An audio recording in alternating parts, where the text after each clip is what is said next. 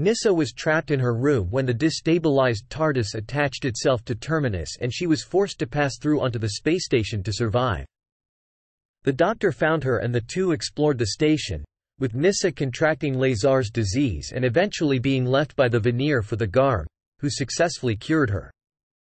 Appalled by the treatment of those who suffered from Lazar's disease and being aware that she could synthesize, and even improve upon, hydromel, Nyssa chose to stay aboard Terminus in order to help the Garm and the Vanir cure the disease and make the station a proper hospital independent of Terminus Inc.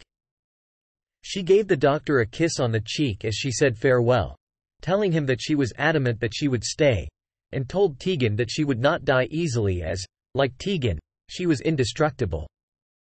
TV, Terminus.